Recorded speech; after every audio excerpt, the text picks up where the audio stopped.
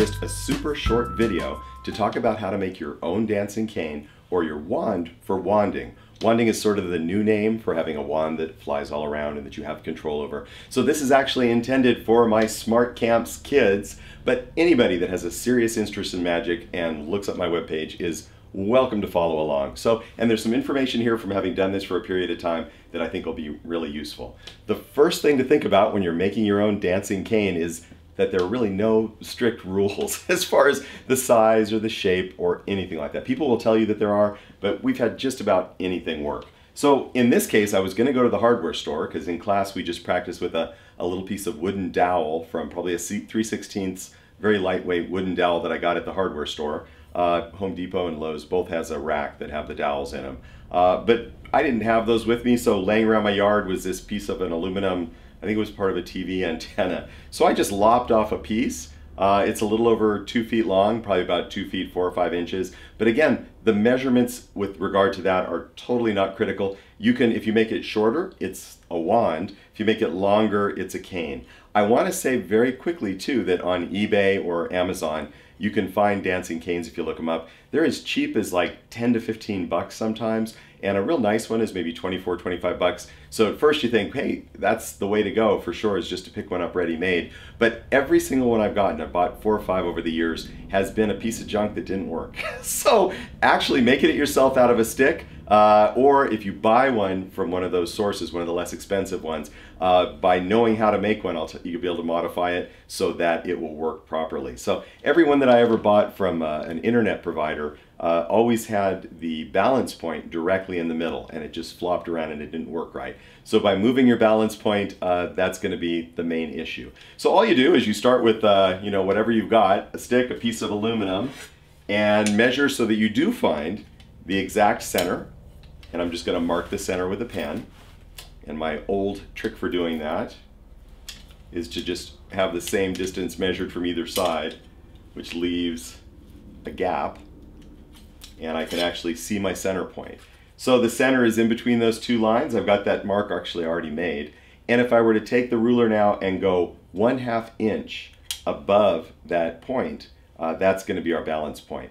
The test for a good dancing cane or a wand for wanding is once we've run the string through it, we're going to balance it. And when you balance it from side to side and let go of the wand, it should slowly rock into an upright position.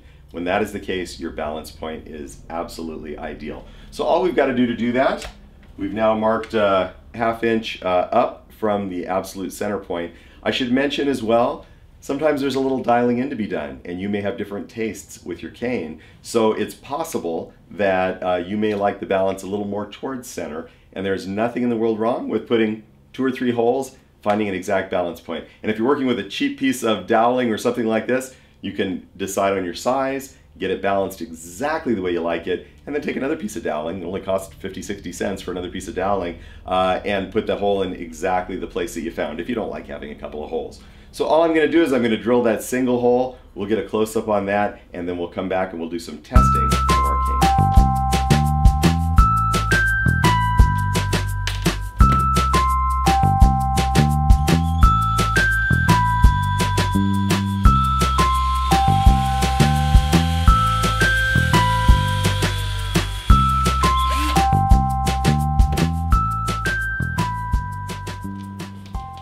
So there's really nothing more to it than that. Our cane is nearly done. One single hole in the right place, the right length of cane. Actually, the right length of cane isn't all that important. And the next thing to talk about is thread. So with your dancing cane, when we're practicing in the classroom, and even when I'm practicing in the studio here, I'll just use some upholstery thread.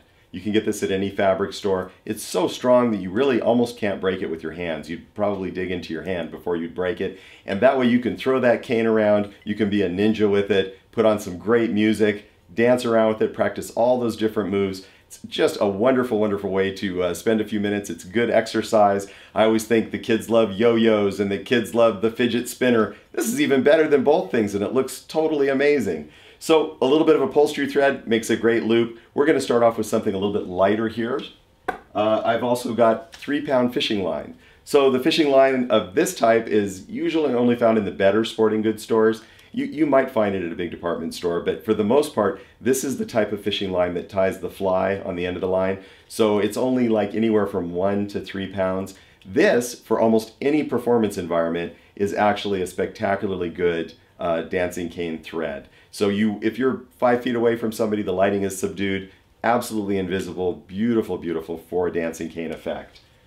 Magic Store thread. This is the gold standard. So if you're doing a performance for a group of people and you really want to have your dancing cane be as professional as possible, not good for practicing because it breaks very, very easily. But once you've got the moves down, this from 3 feet away is invisible to anyone. You can order it online from a Magic Store. It's usually called Weightlifter, or you can even ask for the thread that's used for dancing canes, although that varies quite a bit as to what they'll give you.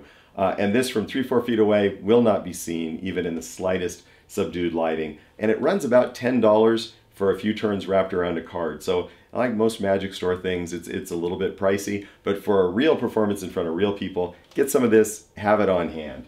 So I'm gonna go ahead, I'm gonna run the upholstery thread through the hole that we drilled here. Since this is a pipe with a piece of wooden doweling, that's effortless. Since it's a pipe, I will take that little drill bit and I'll stick it through the hole, because getting a thread to go through and catch the hole on the other side is pretty difficult. I'll wrap some thread around the drill bit, I'll pull it through, and I'll be right back and I'll show you the exact length, because that is also critical.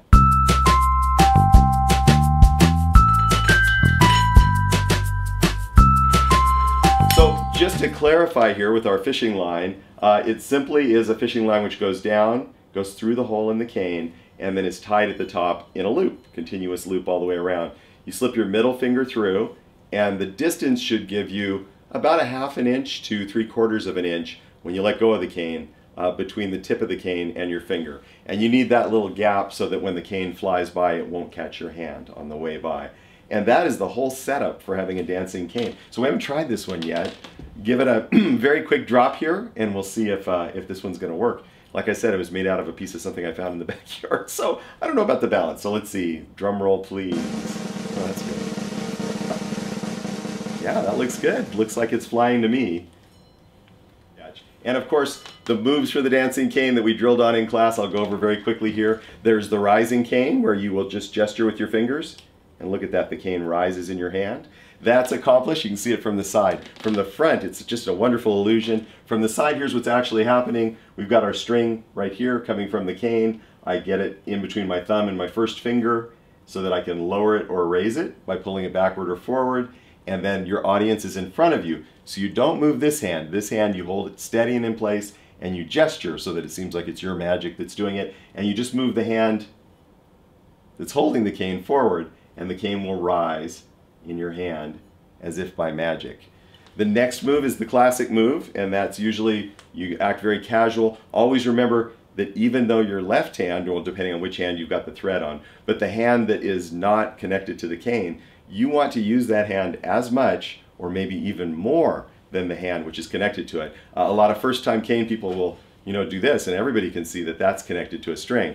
But when you bring the other hand into it, and it seems like that other hand has something to do with the magic, that is where the illusion really gets going. So the classic move then is to do circles. Sometimes I'll pinch here with my hand, point your fingers down, and let the cane circle your hand. That's a really good way to get to learn it. And then as you get better and better, you can flatten that hand out more and more. You can also bump it up a bit like that. And it's a great way, just practicing that for a while. Once you've got the basic motion down, so it's going round and round, then you gesture side to side, right? And you can keep that cane nice and level. And the last move, the advanced move, is once you get into that position again where the thread is going through your hand to the cane, the same position that you would rise and drop the cane from, you can do a spin. So I've got it in that position, and I spin it and I let it fall a little bit so it'll turn and it'll spin, and then when I pull this hand I can bring it back up. So we can do that a lot more dramatically. And those are your basic moves for the dancing cane and the basic explanation for how each of the moves works. Now I always like that some of the good magicians will do that right on the palm of their hand. I haven't practiced that in a while, but you can really get it up there high, and that looks completely amazing to somebody that's convinced that there might be a string attached, because how could it be spinning with a string attached?